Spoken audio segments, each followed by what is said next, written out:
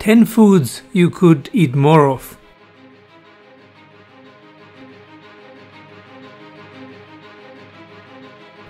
Hello, this is Chris speaking from Wake Up, and today's video is about 10 foods you could eat more of. We are bound to this body. You're not your body, but you're also not your body. So it's a good idea to take care of it and eat healthily. Apart from the usual stuff that everyone has heard about already, like kale and spirulina and shiitake and whatnot, all kinds of hip superfoods, I want to talk about a few foods that are really good to eat regularly. They will strengthen your body, your health, your immune system, your blood, cleanse your digestive tract, and so on. First of all, okra. Okra is a very interesting little vegetable. It tastes really nice if you fry it. If you cook it, it will be kind of slimy. It will be still healthy, but has a very, very weird texture. Well, if you fry it in a pan, you won't have this slimy part. Just cut them in half and then fry them, and then you can add all kinds of spices and sauces.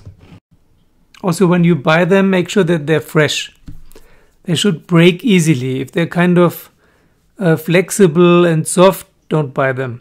Also, don't buy the big ones, buy the small ones. Especially the tips. On the tips you can see if they're fresh. And they shouldn't be black, they should be fully green. No dark parts. Secondly, artichokes. That's also not really new. They're good for your liver and your gallbladder and your thyroid gland and so on. And they're really, really tasty. You can cook them and then eat them with a vinaigrette. French dipping style. Both your liver and your thyroid glands are two organs to whom you should be really, really nice. Next is black salsify. Very, very strange vegetable. I recommend it to you to cook it first and then peel it. It's a real mess to peel it first. But once you cook it, it's easy to get the peel off. And it tastes a little bit similar than artichokes, actually. A little bit like a mixture of potatoes and artichokes. Really nice.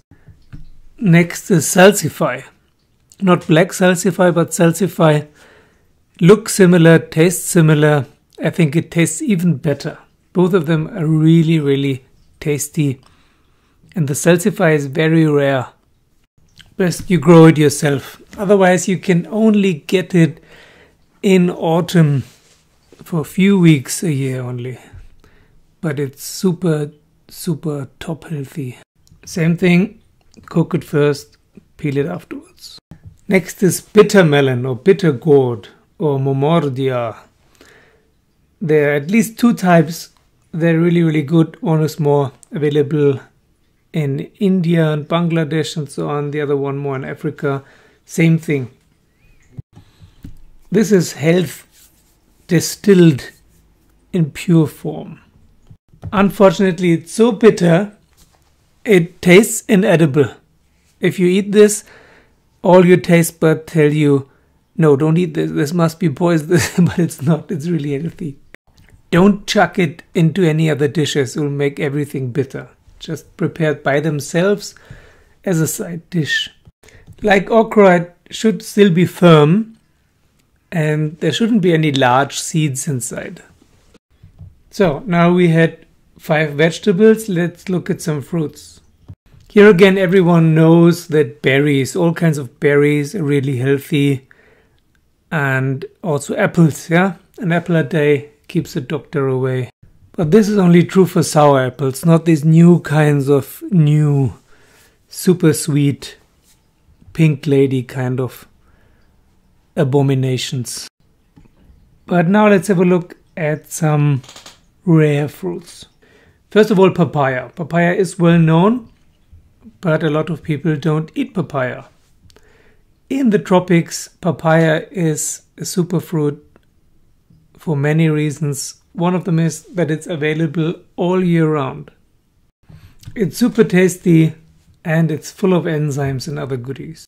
And you can eat it in any stage of ripeness. You can eat it raw, green papayas, nice salad, or even cook it. Next is pink dragon fruit. It's strange fruit.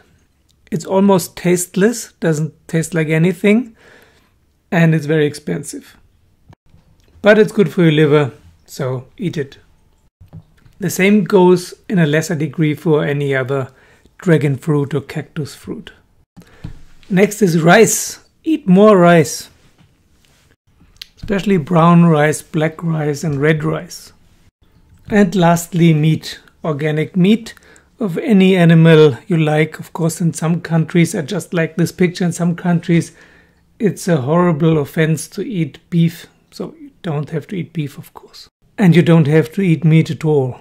I was a vegetarian myself for quite some time, because I try everything out before I recommend it, and I found out that doesn't suit for myself.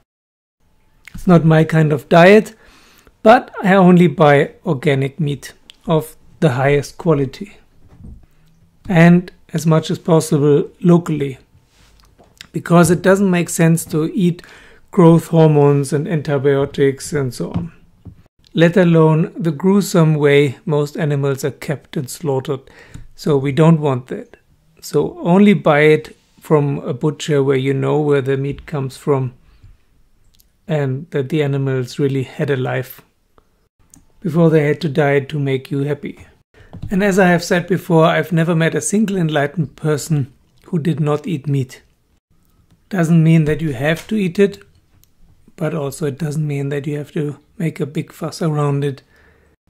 But they are living creatures who are just as valuable as yourself. So if you eat meat, only buy meat from organic local farms, who are usually even happy to show you around. The organic rule is, of course, true for all those 10 foods. Of course, you should only buy organic apples, because the best things are in the peel, in the skin, and if this is full of pesticides and herbicides, not so good. And the very best thing is, of course, to grow your own vegetables. As we've talked about in the sustainable farming and regenerative farming video with Marcus, the future model of producing food is more or less the old way of producing food. And the less you are dependent on huge chains, industrial chains of producing and selling food, the better. Another really nice way are these small cooperatives where 100 people or so are ordering food every week from the same small farm. They have a kind of membership for 60 or 70 bucks a month, and then they get what's there. So the more you support these kind of small enterprises, the better it is for everyone.